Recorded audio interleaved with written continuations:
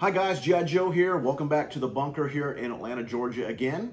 We're continuing our little brief video series on the recent trip that I took to Normandy, France with my friend and colleague from South Carolina. Him and I together both work with this tour group, Force In Tours. And we're just trying to share with you the different videos that we made while being there. So this video is day 2 in France. We're actually in the Utah Beach sector. We dealt with things like Saint-Côme-du-Mont. We went to Dead Man's Corner. They have a fantastic D-Day experience there with a C-47 you can actually get in. Of course, the Dead Man's Corner, Purple Heart Lane, Carentan, the locks at Barquette, St. Marcouf.